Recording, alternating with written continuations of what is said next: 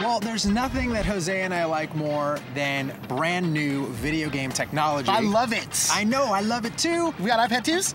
We don't have iPad 2s, but we do have Nintendo 3DSs. Maybe you have one too. This is Nintendogs plus cats. That's right, cats. Cats are now in your Nintendogs in a much different way than I expected. Well, they're barely in the game. I mean, they're there. You can eventually get them in the game. Yeah. But first, before we get to the cats, we got to get to the dogs, because that's the beginning of this thing. And if you played the old Nintendogs Which game... I didn't. You didn't play it. Wasn't a big fan of the Nintendogs. I played it, and I wasn't a big fan of the Nintendogs either. And this is really kind of the same game. It's just tailor-made now for the 3DS with the 3D functionality and everything.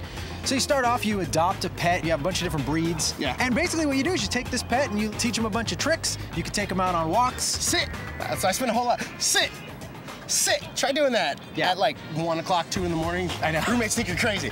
What Nintendo really focused on here is creating a good simulation of a dog. The game itself has a lot of problems and it's not that fun, but the actual graphics, the way that the dog moves, the little incidental things the dog does, it's pretty awesome. The 3D technology part wasn't too keen on it. But I did think that the 3D technology here compared to some of the other launch titles, I mean, at least it works because really all you're doing is staring at a pet. When you turn on the 3D effect, you can kind of make out some of the pet better. When you kind of can scroll around it, it looks like it's there in your 3DS. You know, it works fine. I'm just saying it's not doing anything to change the gameplay. It's like, all right, the dog's ready to run in 3D. Well, that might be the story of the 3DS, though. I mean, that's yet to be told, but I suspect some of the games aren't going to use that 3D to really impact gameplay. This is certainly a game where the 3D doesn't change the way you're going to play it. Yeah, and the addition of cats. Like, I mean, that's cool. You can have your cat, you can brush it and do all this other stuff, but that's pretty much it. They're just there for looks. It's totally not cool.